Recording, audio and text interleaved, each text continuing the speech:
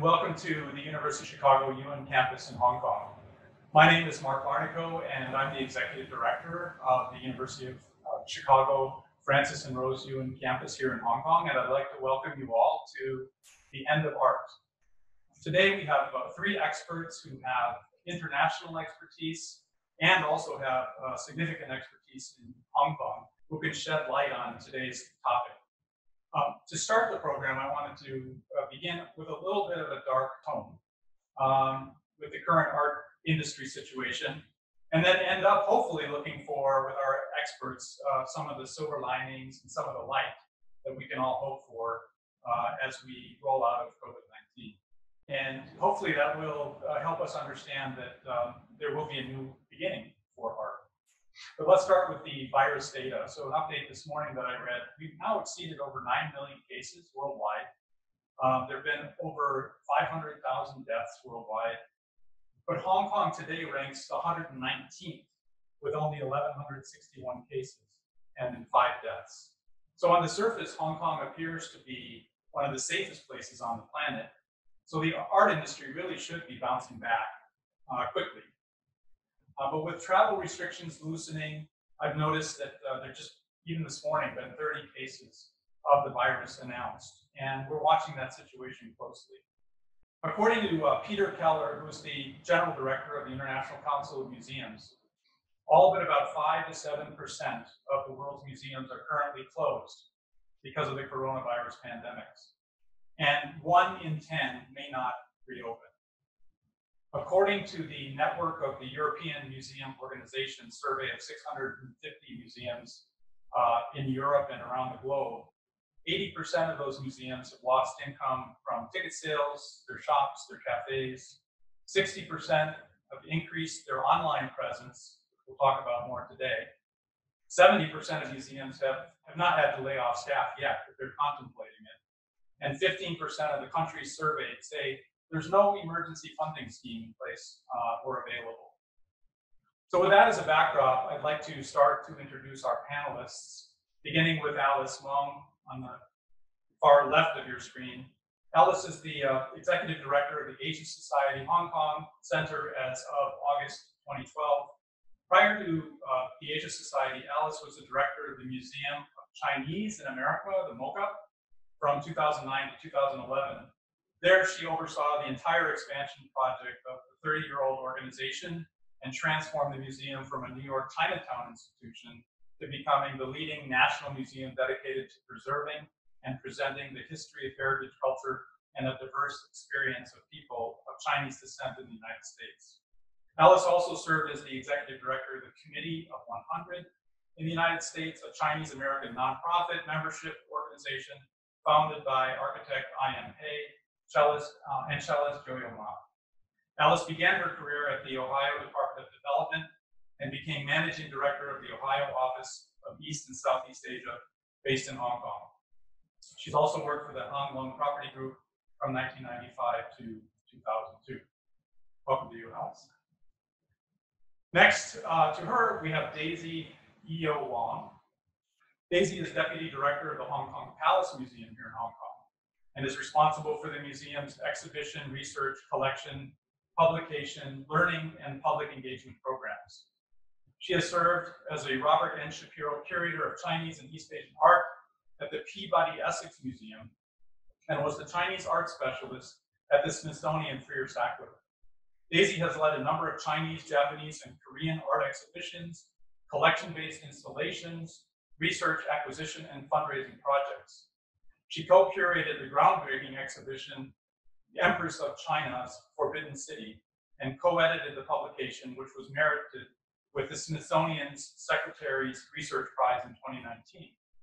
This exhibition was named the best thematic historical show in 2018 by the Boston Globe and one of the top 20 United States art exhibitions in 2019 by Hyperallergic. A specialist in the history of collecting lacquer, Qing court portraiture, and the history of photography in China, Daisy has published internationally. Her most recent book is the first monograph of the founder of the Freer Gallery of Art, Charles Lang Freer, and the formation of his Chinese art collection. Daisy is a recipient of the Getty Museum Leadership Fellowship Award at the Asia Society and a Smithsonian Postdoctoral Fellowship. Her work has been merited with National Endowment for the Humanities Grant, a Smithsonian Scholarly Studies Award, and a Smithsonian Valuing World Cultures Award. Daisy is also the founder of American Alliance of Museums China Program, the largest annual U.S.-China Museum Professional Exchange Initiative. And welcome to Daisy.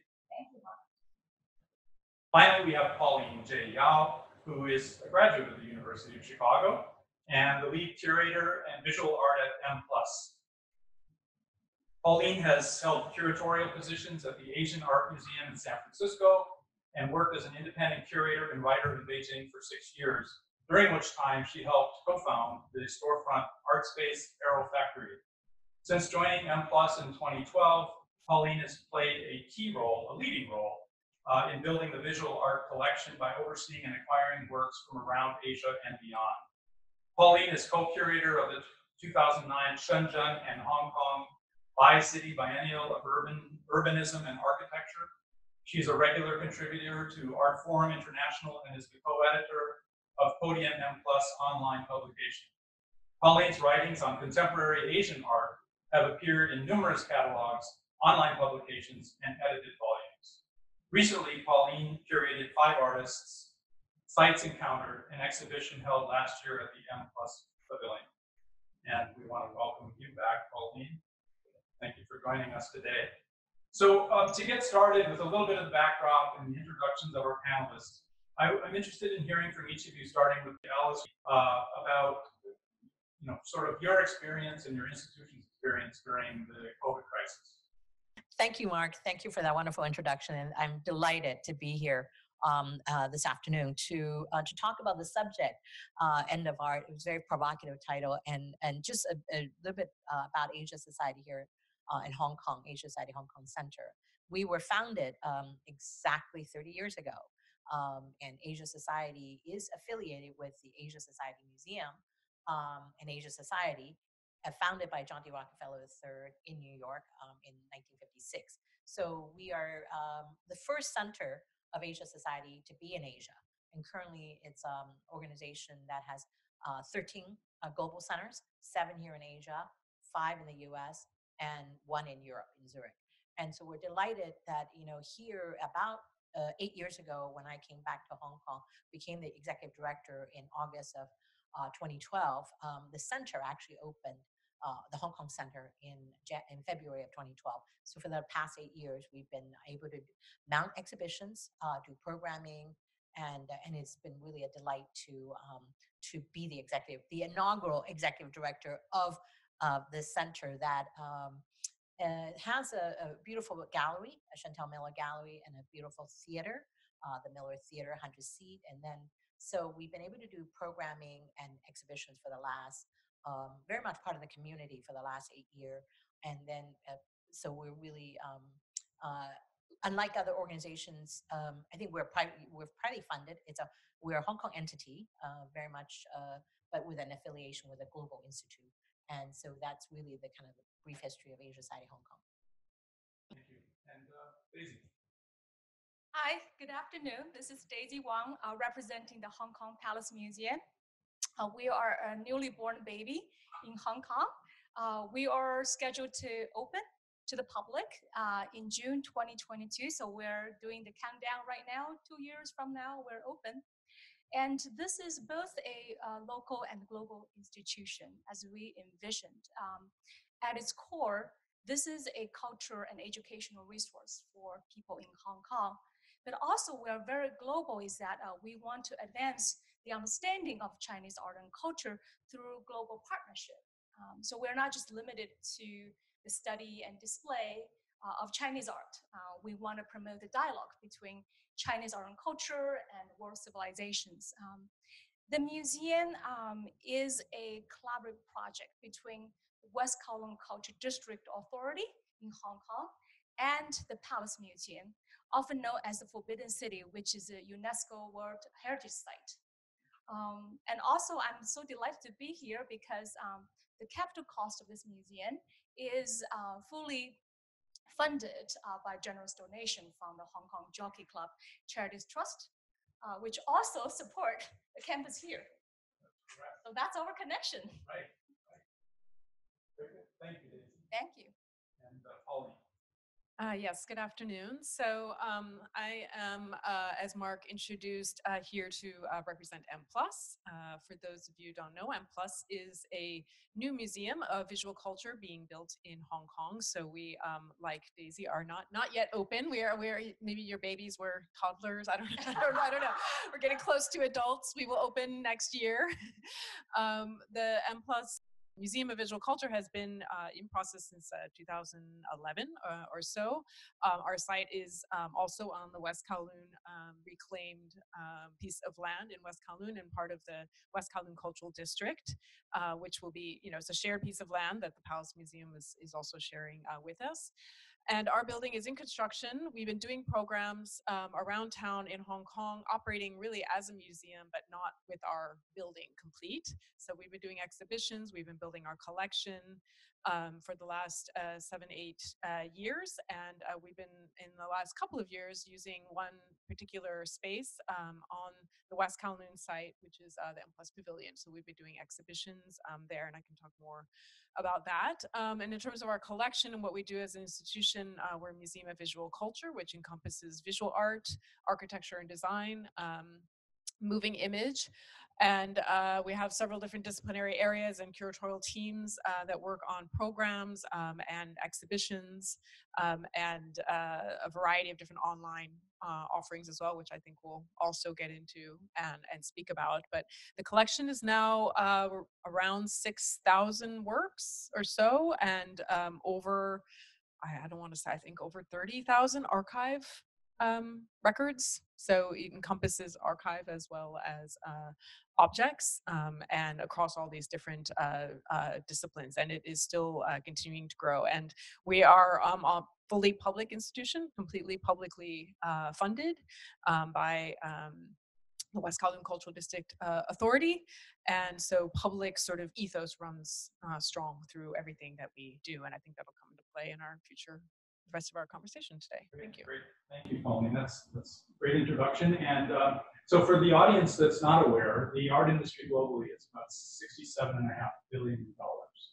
And so, one of the things that I thought a lot about before COVID, and I've actually talked with the chairman of our visual arts department at University of Chicago, was there too much art, before COVID? And so I'd like to hear each of your thoughts about that. You can talk about it from the standpoint of, museum exhibitions, too many artworks, too many artists, however you want to come at it, and just share your opinion. Well, thank you. That's a really interesting question, which I would have to say, as somebody who love museum and who love art, there can never be enough art. I mean, would you ask a question of, is there enough writers? I think art is just part of our, human. I mean, we've been creating art since they're, in the beginning of time. So I think art, so it depends on what you mean by too many art. But I would disagree that there is too many. And I think different countries of the world are also, maybe there's too many museums, some would argue. But again, as a museum goer, I think there could be, there's never enough. But it's how we access it. I think museum, to me, sometimes it's like this temple of art, and or galleries, sometimes intimidating. But I think in terms of just general art, for art's sake, for people, look at young people, kids. I have a young niece who's drawing me, creating art for me all the time, and those art keep on coming. So I would argue that you really need art. There's not enough of it, but I think it's the way we organize it and the way we appreciate it and the way we collect it. I'm not a collector. Asia Society Hong Kong Center, we, unlike the other two institutions, all of you, we're not a collecting institution, but we showcase. And so for me, it's the more art, the better. And art from whether it's traditional to contemporary to Eastern, Western, I just feel like each culture, that's art is a way of their expressing who they are, is their language. So I would want to see the more, the merrier. Great. Daisy, I'll just add, another bit to that question, which is, has the advent of the internet created too much access to art? And kind of following on to Alice's point, do we need it more than ever before because of the COVID crisis and the fact that many of us are still working from home, not out in public, in other parts of the world? Just to add a couple layers to that question. Sure. I think that I would want to change the question a little bit, really to think about, in this changing time, how can we make art more relevant to people's life today? Because I guess, the question you raised is really probably about the criticism about, what now you have people unemployed, people have no money, people losing their homes and jobs, is not that important, right? I think, of course, if you ask all of us, because we're in the industry here, well, of course, we will say art is very important to us as a professional, as a person. The broader question is that how do we all work together to make art more relevant to us today? And how can we make art museum and other cultural institutions more meaningful and more productive forces in society? So in going back to your question, right now, people staying at home. I think that there's a lot of psychological issues related to people who are confined to a very limited space, unless you got a pool, you got acres of land. I think that more than ever, people are looking for human connections, for art and spiritual experiences. And I think that for us, we need to consider, if this crisis continues or become the norm, how do we change and how do we connect with people who are staying at home or spend a lot of time online? Great, thank you. Pauline, what are your thoughts? Yeah, I think I agree with both of you. You both raised really interesting points. I mean, I think in some sense, I mean, I wouldn't go so far to say there was too much. I think I agree with Alice. There's kind of never enough, and there's not something I would ever want to put a cap on. But at the same time, I do think that the sort of pre-COVID moment, we can notice now, looking back with the benefit of hindsight, seeing how things now look like it was a little bit almost out of control then, like some sense of just there was so many activities, so many exhibitions, so many events. For those of us who are active in the international art world, going to exhibitions and events, biennials, I mean, you're traveling constantly, and one cannot possibly go to all of these things. There are so many things happening that it's about what you can take in, what you can absorb, and like access to it, making it having a response to it, having enough of time with it to have a meaningful engagement with that work, which I think sometimes can get a little bit lost in that shuffle of there being so much to see and the rush to see it all and absorb all of it and take it all in. And that's partly the economy and the market that exists as well, which has also been growing, and that's part of it, as well as the museums, and these things are intertwined. I find more and more. So again, it's not a criticism to say that something was wrong, but I think it's a good now a moment to sort of rethink and recalibrate a little bit how things look going into the future. It isn't just about quantity, it's also about quality, and a quality of that actual engagement or experience that you have with a given artwork. To sort of like follow on to that, doesn't that make the curator's role even more important? In terms of the quality experience and the engagement, yes, that's the task we have that we face, especially in museums and especially in public institutions, where that's who we serve. We serve the public. We serve our audience. We want to make that experience of them coming into the museum and encountering a work and that whole interaction is something that is very much in our sort of domain and purview, but that's also changed from what it was.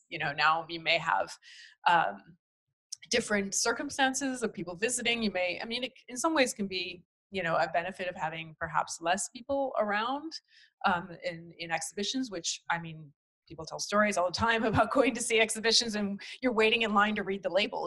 There's 3 or 4 people deep, it's so crowded and packed, and maybe those kinds of circumstances will be different, that you can have fewer people around, and maybe slow down a little and take time to look a little bit. And yeah, our curator, our job is to sort of think of that experience and try to make that a meaningful, and build those bridges, like you're saying, making it relevant, to people, and like having a way for them to access what they're seeing if they're not, a specialist or know exactly already all about the artist's background or what their practice is. So we have to kind of find a way to convey that information in a way that'll be compelling. So I'm already off my own script because the conversation is very fascinating to me. And each of you touched on this point, and it's something I think about a lot, which is how do you get more people interested in art? And are people in Hong Kong sufficiently interested in art? Should they be more interested in art? Is the audience there in the way that you think it should be? I'll start with that, Alice. Well, I think the audience is definitely there. I think we can see it from our own exhibitions that we put together. We put together over 20 some exhibitions, whether it's the work of the Japanese artist Nara, or we brought in Caravaggio, the first ever from the Berea to Hong Kong a few years ago, or just local Hong Kong artists, which we've done 2 shows. I think the audience is curious. It's always been there. And I think unlike institutions in US and Europe, where they've always had big museum. I mean, this year, I think the Met is celebrating 150th anniversary. Museums in the US, you've been involved with, and as well as many museums in the United States. And Asia Society in New York has been there for over 60 some years. So, but here in Hong Kong, here in Asia, I think museums have not been here that long. And even the Palace Museum, originally from China, has only been a little bit over 100 years old, or around 100. So what I find interesting is here the audience for art. I think audience is always curious. I think Hong Kong is also, we see it this last couple of years, especially during the crazy month of March. And this is where I definitely agree with Pauline. I think it just the runaround, it's so crazy that month of March, with the 2 art fairs, with all the gallery opening, the global audience coming here. I think sometimes we lose sight of art for art's sake and for the people, not just collectors, but just general public.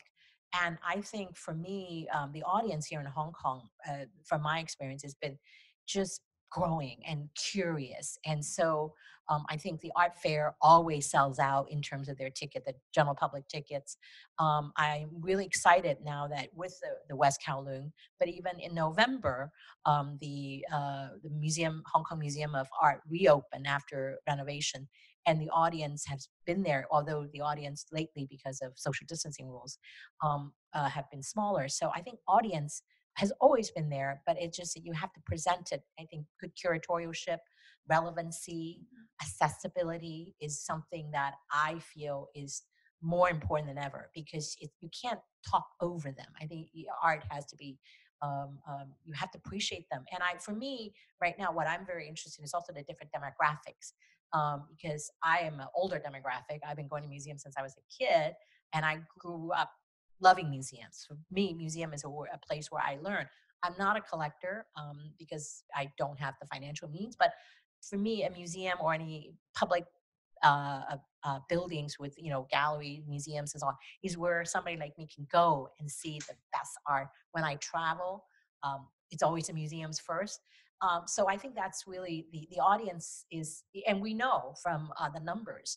I think the Met has said their number 1 audience, global audience, has been those coming from this part of the world. I think China.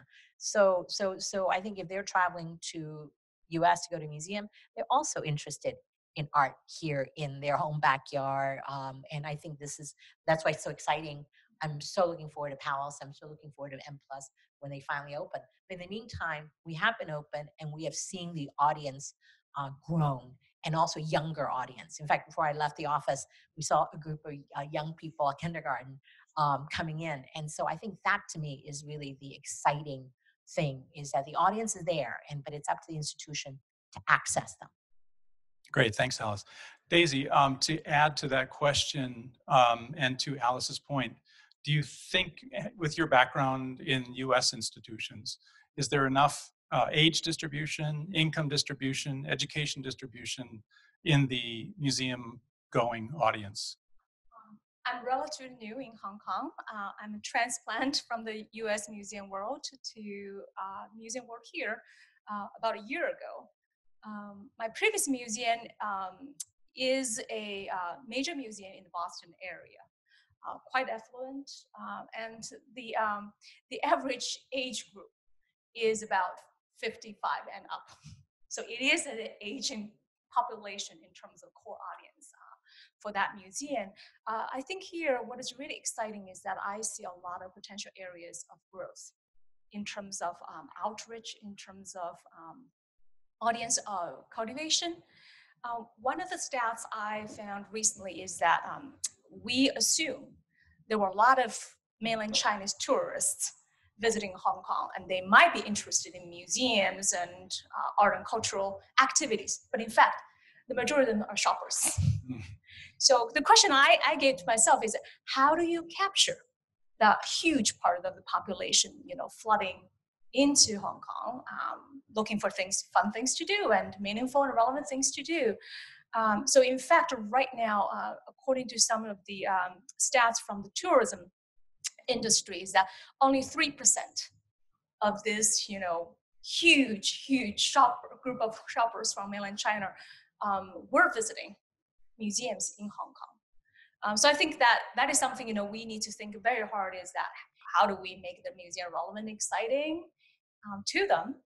The other thing is, I totally agree with Alice, is that in contrast to the kind of aging core audience here, there's a lot of curiosity in young people. I think that I definitely, expect a much younger audience for my museum, and family audience as well. But also you see a lot of diversity. You see also here, the lifespan is very high here, very long here. So that's something Hong Kong should be very proud of. You see also a large group of seniors really interested in, lifelong learning, interested in volunteering, interested in museum and culture and enrichment activities. So I think that, yes, this is a world that is relatively new to museums, but also you see that Hong Kong government invested very heavily in cultural industries and in museums as well. There is a conglomeration of a museum under what we call LCSD, which is a department under the Hong Kong government. These are very established museums, well-visited museums like the Hong Kong Heritage Museum, History Museum, and newly reopened museum called Hong Kong Museum of Art. So I think building on their success, we want to also help to, add our contribution to the field in the museum growth in this part of the world. Great. So Pauline, M+ is getting closer, right, to opening. So you've probably thought about a lot of these things, and how do you draw in this broad, diverse community? One thing that's always on my mind is, are young people interested just because they see numbers, they see auction records? This is, something that they see that's stimulating them, or are they really interested in the art? Just what are your thoughts on that? Yeah, so just to say a bit about our opening and our timeline, we are soon, hopefully by the end of the summer and into autumn, we'll move our offices into our new building. So our building is really very, very close to completion.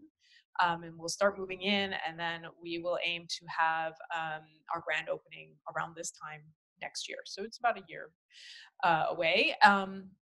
And then we've been, as I mentioned, using the pavilion in West Kowloon to do exhibitions. So we have, as a museum that's not open yet, it's still a lot of questions and a lot of uncertainties. And then now everything is shifted because of COVID, projections and all this kind of thing as well. So, we're trying to gather numbers and market research and so on, which we have been able to do through the pavilion audience. But it's, and it is, again, just what you're saying, it's a very different demographic than what we're used to in America and the States, which tends to be, sort of 55 and up, or seniors or something like that. You're definitely much more younger demographic. And as you say, I think probably are some people, particularly in Hong Kong, with the popularity of our Basel and with the auctions here, Hong Kong is known as a place for buying and selling art of all kinds, not just contemporary, obviously antiquities, everything. This is part of the history of Hong Kong. And it's, a place that people visit, collectors, dealers, everything. This is a very, very long history. So I think that is something that people in Hong Kong already know and aware about, and maybe somewhere transfer that idea into going to see art would be somehow related to maybe their interest may be piqued by its performance within the market may translate to what they may want to see. And so I think it does take some time and effort for us to maybe shift that a little bit, to shift that understanding that not the best art and not all good art has performed at auction in this way, and you're not going to maybe read about it in those kind of news articles and so on. But that doesn't make it not worthwhile to see and engage with. And there's a whole other other types of practices which maybe are not at all encompassed within the art market. A lot of site-specific work, installation, performance, all kinds of things that are very different nature.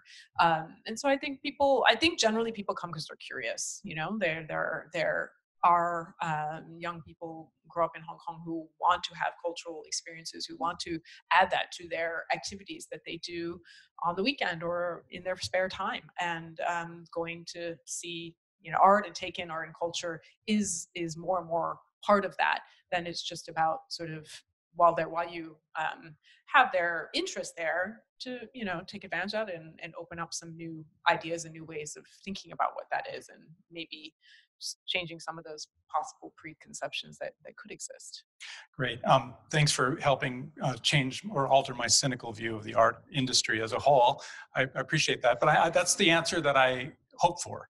When people ask me, how should I get started in art? I always tell them, just start with one piece that you really love.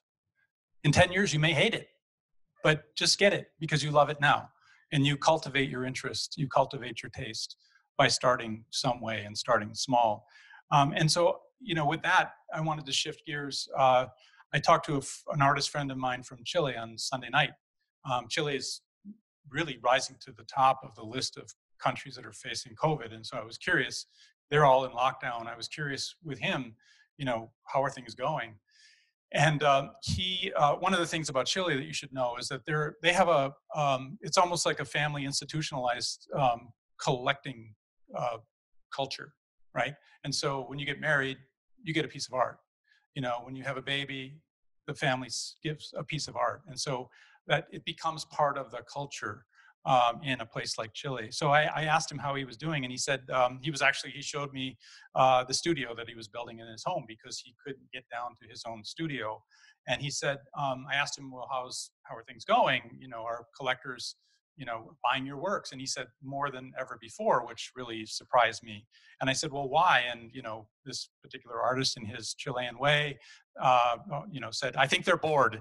And I said, well, it's probably more than that they're just bored. But we continued that conversation, and he basically said that they were his collectors were more introspective, and so they were using art as a way to sort of deal with the times. So what I am curious about, if you've had any interactions with artists locally or internationally recently, how are they dealing with the COVID crisis, and what do they see as the future? Well, for us here in Hong Kong, we never had the lockdown like the rest of the world. I think maybe for a month in April, Asian Society, we were closed. We had a show that was due to open called Exact, contemporary, focusing on contemporary Hong Kong art. So what we were really nervous about that because three of the artists were not here. One was in Berlin, and one in New York, and one in Guangzhou. And some of the work also had to be manufactured in southern China. So in the end, the show opened, and it's getting great reviews. We're getting good audience, and in fact, because of social distancing rules, it's not full capacity. So I think the artists some of them are dealing in this part of the world where is dealing it, I think, quite well in some ways. And like you said, people are buying art. In fact, right now, I think Art Basel online. This is the second iteration. During March, they had the Art Basel Hong Kong online, and then technology has gotten better. So online viewing, And so people, I think, agree with what your friend said about introspection. And I find the artists themselves are also using this opportunity. I think it's sometimes when it's crisis, you create art. It sometimes could be great art or whatever. It's a way of dealing, artists themselves and collector in the audience. So I find that it's a good time for artists. I think it's because also time.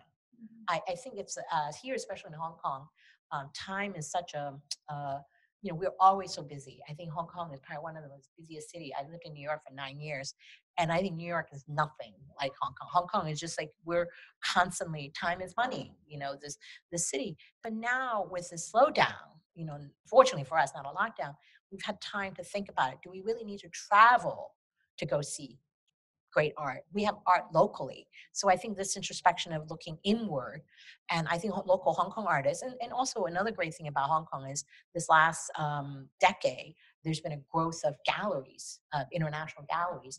I understand the Hong Kong Art Gallery Association is over 50 members. I mean, they're not just from Hong Kong, and they don't just carry Hong Kong artists. They represent global artists. And I think they're taking advantage of that time of slowing down to really, in fact, this last weekend, there was a wonderful pop-up or smaller art fair focusing on Hong Kong Gallery at Daigun, which is another institution like us, just opened maybe 2 years ago. And so I think it is a good time to reflect, and I think artists are using that time as well as collectors. So I look forward to, in fact, next year we are also probably going to continue the theme of looking at Hong Kong artists. Because we're celebrating our 30th anniversary, and in 2022 we will be celebrating 10 years in our historical site, also thanks to Jockey Club support. And so we're using this 2 or 3 years time to really looking at not just Hong Kong artists, but Asian artists in a way that maybe has not been covered as much in the West. And this is a really good time to showcase some of the rising, emerging Hong Kong and Asian artists, which is a good time to do that. Great. I always, when I talk to artists, I always liken the work that they do to a startup entrepreneur. They start with a blank slate, a blank canvas, and your point, I think, is really valid. It sounds like the whole industry is slowing down and taking time to think. But, some of the artists that I think do the best work are the most reclusive, right? They're not out there, sort of pitching, selling, listening to ideas in the market. They're actually just thinking about what they want to create. And so kind of off the back of that comment and what Alice said, Daisy or Pauline, do you have any comments that you'd specifically like to make? Add something.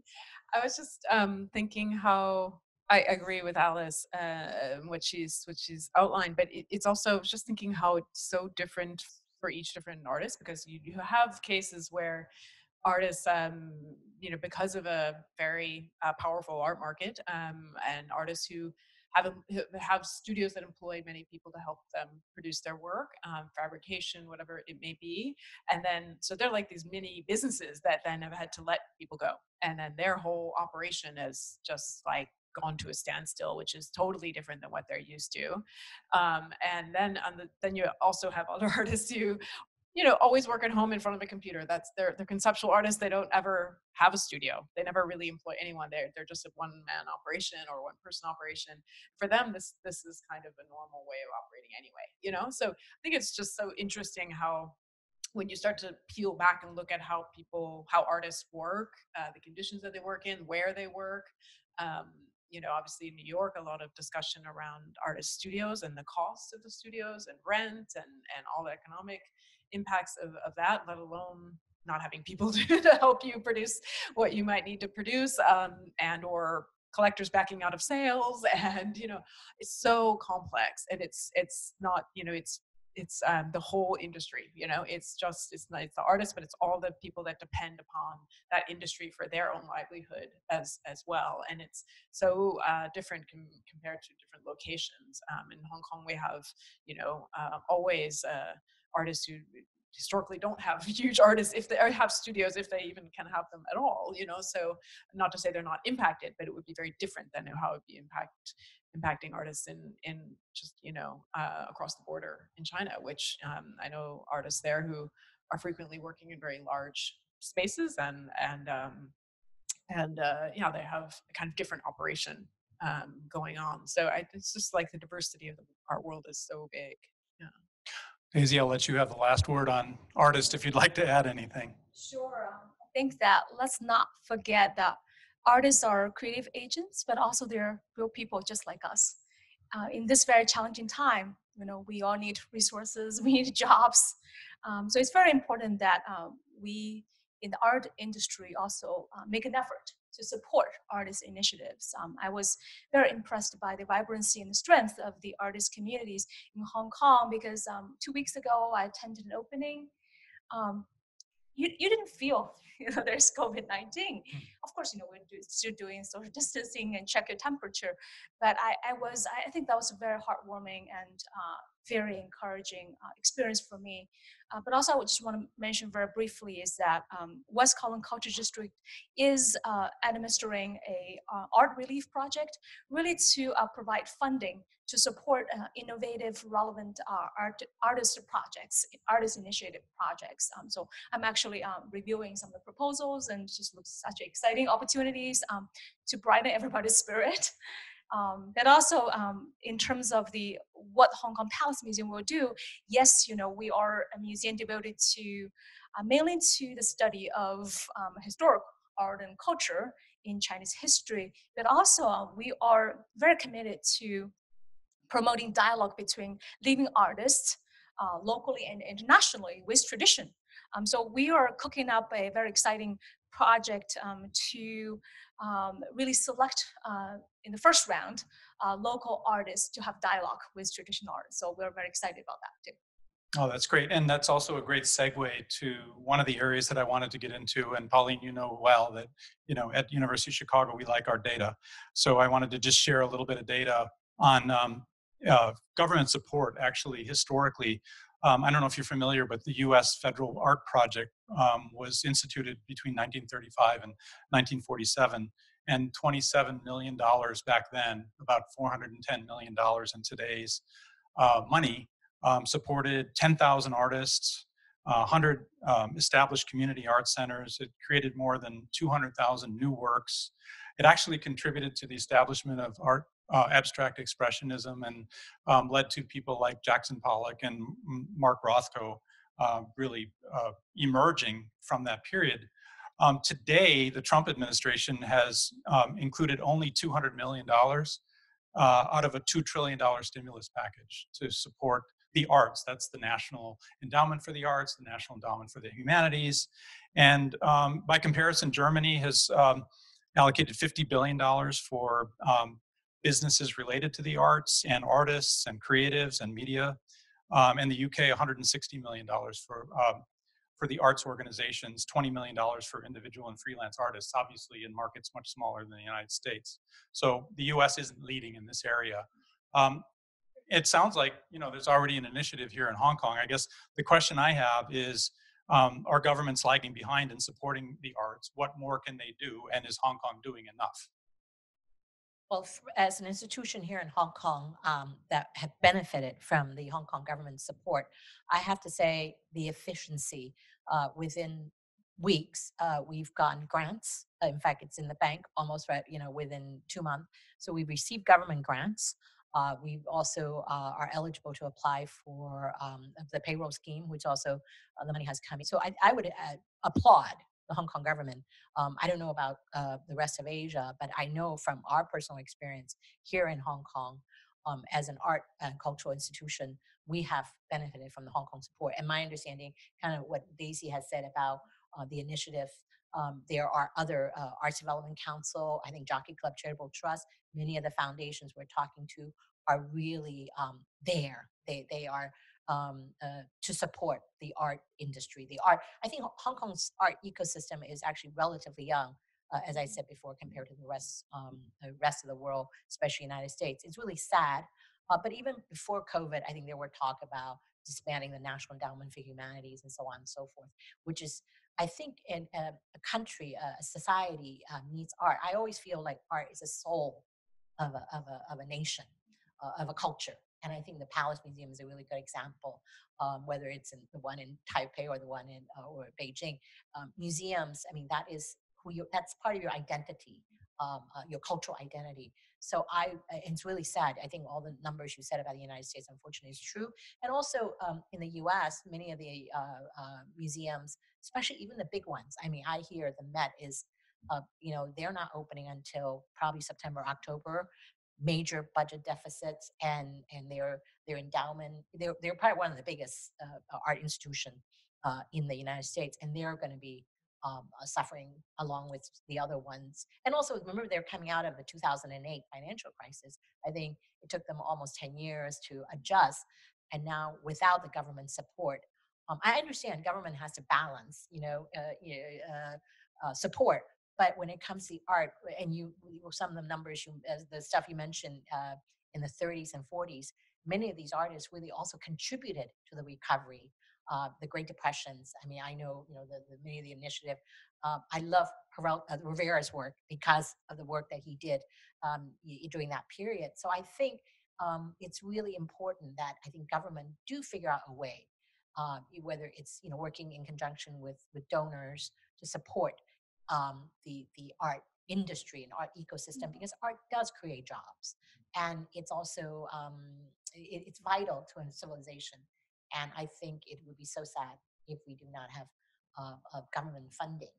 But I think each government have their own rationale, and sometimes some government, like people, don't act rationally, which is something I hope might change in the future.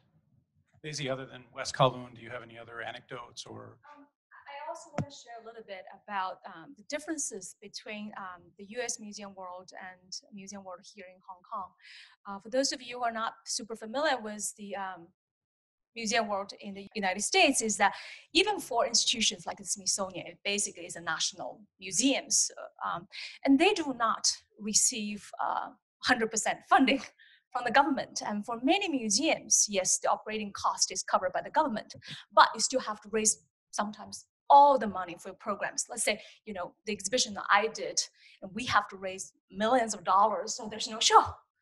So I think that I see a trend in Hong Kong to diversify the funding sources for museums and cultural institutions. I think it's a healthy trend. For example, yes, we are supported by the Hong Kong Jockey Club Charities Trust, but also, that's mainly the capital cost for the museum. But after we open, we have to be very entrepreneurial. We cannot just, say, okay, we're begging the government for money. We have to make our museum a self-sustaining museum. So I think that it's a challenging time, but it really, it's interesting time for more museums to become more entrepreneurial. And yes, in Hong Kong, the LCSD museums, these are government museums, and the government have pouring support for these kind of museums, such as the renovation project for the Hong Kong Museum of Art. But I think it's a healthy way for us to think more about how museum can contribute to the society here, and to be, strategically how to be self-sustaining. I think I really do agree with what Daisy said too, but I think in this time, COVID is an unusual situation. And so I think you almost have to save, like I remember a couple of years ago, they saved the card industry in Detroit, right?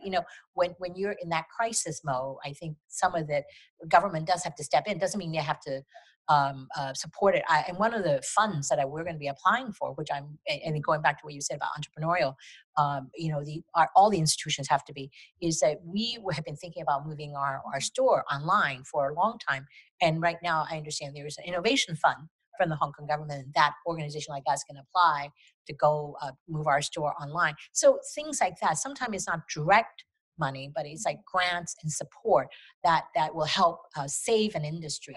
So if you can save a car industry like in Detroit, I certainly think industry, arts and cultural industry is also in need of saving and preserving for the future generation. If you let it go now, in fact, I think the numbers that you cited earlier, I think some of the big players will survive, maybe, smaller scale, but I worry the smaller institutions that does not traditionally get that. And also, a lot of it's fundraiser, their own fundraising. If they don't survive, then it's really a sad day. It's the smaller institutions that would be, really impacted greatly by this extraordinary circumstance of COVID. Just to add to what Alice has said, I think government should definitely, increase its support for arts and culture here. But also, I think that, it has to be everybody, has to be individuals, has to be corporations, has to be foundations that together, how do we support and how do we basic save some of the wonderful, important institutions and artists here. Does that culture exist today? Of everybody working together to support the institutions? Maybe I'll ask Pauline. In Hong Kong, Yes. institutions working together To support the arts institutions as I see them do so much in the States. Yeah, I think so. And I think more and more, I mean, I think, kind of, yeah, that exists. And even maybe the situation that we're in with COVID is maybe even fostering more of that sort of attitude and thinking that, while I agree with, the government's support, at the same time, I think people also say we can't sit and wait for the handout. We have to actually take action and do things on our own, right? And that is something that I have noticed, whether it's in Hong Kong or just for me, I've noticed it more within the region because I do a lot of work with other, organizations, institutions around the rest of Asia. And it's just, yeah, you sort of see how in these sort of circumstances, there are so many institutions facing so many hurdles, so many uncertainties, and it is a little bit of the spirit and feeling of like, let's band together. If we can kind of shoulder some of this weight together, it will be a little bit less risky, less scary, so on and so forth, and share the sort of load of whatever risk there may be. And I do feel a kind of sense of our collaboration and more conversations happening across institutions than there were before, because everyone's sort of now comparing notes, getting to know how everyone else is doing things, and seeing where there are opportunities to work together. Well, an example here in Hong Kong would be this Art Power Hong Kong, which is a platform. And I think it started off, I'm on the working group and along with some of the galleries as well as auction houses representative. So Art Power Hong Kong right now has 139 partners, and that all happened because of that urgency once they heard the art fair was canceled, and there were so much initiative. So that came together organically, and the crowdfunding has helped supported that. And in fact, it's gone from strength to strength. I think they just announced, we've announced extending it till next June. Used to be we were event driven or art fair driven, but now this organization, this collaboration just came together. I'm so proud. And also Hong Kong, that's another beauty of Hong Kong, is how fast and how collaborative. I mean, because the other institutions, because everybody has their own way of doing things, own network, and especially in New York, you have big institutions, small institution, medium. Here, we're all kind of in this beginning stages, and some of you have not, but there's that collaboration that I saw happen here really fast that I'm particularly proud to be part of. Great. We don't have a lot of time left, but you're moving into some of my territory here. I wanted to just share a little bit more information from that EMOS survey of the 650 museums. They said that 60% of the museums increased their online presence. And the Met had over 4,000% growth in their streaming viewership from their Met 360 project. And Art Basel's online viewing room had a virtual fair featuring 234 galleries and 2,100 artworks. So we had a lot of questions that were related to virtual and adaptation of institutions to the virtual world. I guess my question is, not only what are you doing, what are you seeing, and then will art enthusiasts accept and adapt to the new technology, the virtual experiences? Will the museum audiences accept this, and will collectors eventually buy virtually? So I'll start. They already are. But they're buying on the lower end of the spectrum, from what I understand from the data. Oh, I'm not reading the data. Just getting information out there from different sources. But I know, I think people, I actually have an understanding which is a little bit different, which is that there are collectors who are purchasing and buying things online, and it actually may tend and skew towards the higher end, being that one, these are individuals whose wealth is secure or safe, that they can do that, and then also they're familiar with the artist, they're familiar with the work, and they may be able to be more willing to take a risk of buying something that they can't physically see. because they know the artist practice as a whole. And so they may acquire work which is someone that they're familiar with and they've seen other works and they can make a reasonable judgment of that being okay, even though they haven't set eyes on that actual work. But at the same time, they are doing and getting exposed to through online platforms, maybe some I don't know, so I'd be younger, but different artists that they didn't know because it's so easy. Now you can, normally you have to walk through the fair and it's 200 galleries and it takes you days on end to get through, but now you can do that all on your computer. If you really, really are anxious to see everything, you can get through quite a lot through these online viewing rooms quite quickly. So I do think I have heard stories about collectors who found it to be in some ways quite quite beneficial. But that's different than necessarily exhibitions, but that's just more for the sort of market side. I think what you said is very true from my own experience. And I like to say often, if I buy something online and I receive it at home, I always say it's better than the picture. And it's because I know the artist, right? I know the artist, their practices, yeah. So I think I can, attest to what you're saying. Daisy, do you have anything related to? I think it's challenging for collecting institutions because usually, trained as a curator, you don't buy things you have not seen in person. I'm not talking right? about Right. myself, Yes, of course. Let me be clear. Not Well, talking you're about talking M+. about the I'm collectors, talking about people I know who buy art. Right. But also, I'm just thinking, I think museums for the kind of procedure, usually you just have to either get works here, you go inspect the work, you have conservators looking at physical conditions and to see whether there's any additional costs, etc. So I think that it has been challenging for museums as a collecting institution to acquire works, and also travel. You have travel restrictions. How can you go somewhere very easily without being quarantined? But I've only got a few minutes left, and we had so many questions come in, and still have them coming in. But you kind of bring up one point with from one of our viewers. With borders becoming so much less porous, what strategies are being considered for exhibitions with international partners? Is that something that you've had to contend with? Have you had any experience dealing with that? Well, fortunately for us, we decided to, really focus on Hong Kong artists, our local artists, and so I think my understanding, Museum of Art has a major show with an Italian institution, which we see later on this year. So I think some may be affected in terms of logistics and so on and so forth. But for us, the strategy of focusing on the local, part of it is costs. And part of it is the artist is here. We can do, work with them quite easily. So I think it is something that all the institutions have to look at.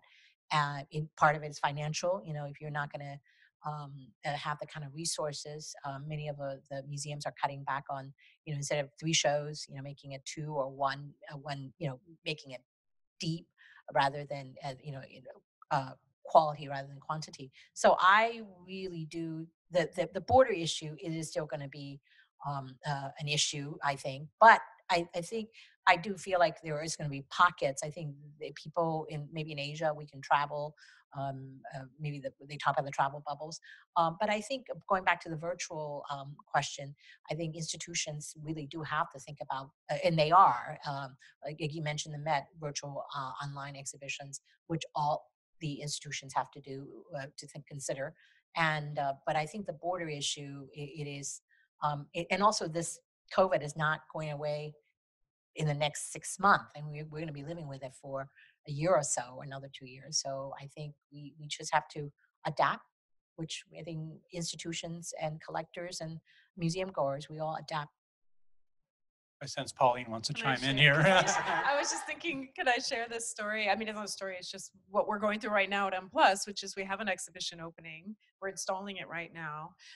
It is a work by a solo exhibition of Shirley Tse, who's the artist that was in the Venice Biennial, in the Hong Kong Pavilion at the Venice Biennial. So this exhibition always travels back to Hong Kong, and we, as the organizing co-organizer with ADC for this, it's traveling to the pavilion, but that is a site-specific work. The artist made it so that it is assembled and put together on site in relationship to the space. And she lives in LA, so she cannot come to Hong Kong. The curator of the exhibition lives in Amsterdam. She cannot come to Hong Kong. I mean, they're both Hong Kong ID card holders, but they'd have to go through a quarantine, you know, and 14 days just doesn't really seem suitable for doing that. Plus, they probably maybe quarantine when they go back home and all that. So how do you set up a solo exhibition that's completely site specific and site oriented and all of this? So they're installing it right now in the pavilion. They're using cameras, live feeds, like 3 time zones. You know, you have LA and Europe and Hong Kong. And so there's this window of time in which you can get the artist to be present and our installers and our team and have everyone there and move things around. And you know, it's adapting. This is what we had to come up with this plan. I mean, very sort of, you know, organic, because the situation was changing constantly, never knowing whether or not at some point just say, okay, the artist is not going to be able to come. The curator is not going to be able to come. We have to find another solution, and this is what we'll do. And you know, it'll be ready, and the show will open on July 1st. But it is a first for us. But it's also a sign of in the future how we will have to think about setting up exhibitions where the artist may not always be able to be present. I mean, if in future we're expecting loans and loan exhibitions to be impacted, because loans usually often require couriers to travel with artworks, so that will also surely impact future exhibitions in which we would borrow works from museums. And you know, it's all measure of impacts down the line that nobody quite knows yet how it'll all plan out, but you know, very willing, I think, to adapt and think together and work together to be, yeah, coming up with a solution that will be suitable, sort of, and workable for everybody. Great. Any last comment on that? I see you taking notes, Daisy, so you must have something to say. Any last thoughts? You talked about the increase of online traffic for some of the museums like the Met. I think, you know, it's something that we have to consider. Even, you know, even there are so many people can actually visit the Met, let's say in a year or 2 years. Not everybody around the world can visit the Met physically. And also I know that museum has done tremendous work. But also, I think it is a really good time for museum leadership to consider more seriously about what that IT department, what their web and social media department should do, and should they do more.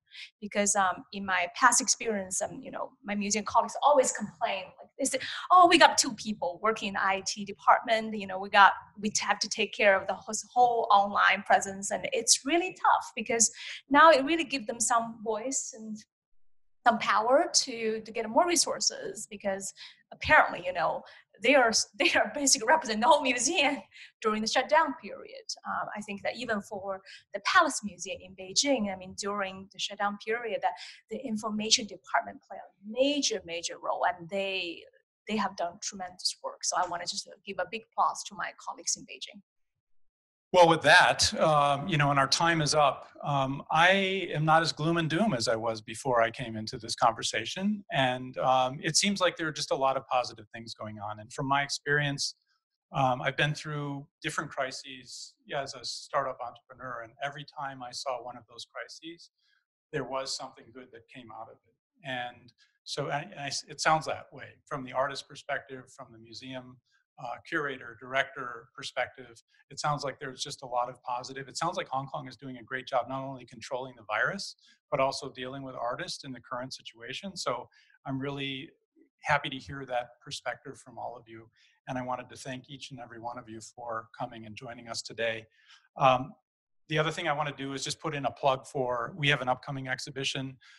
It's of Hong Kong artists called Hong Kong Impressions. We'll be launching it in the middle of August in collaboration with Chinese University of Hong Kong.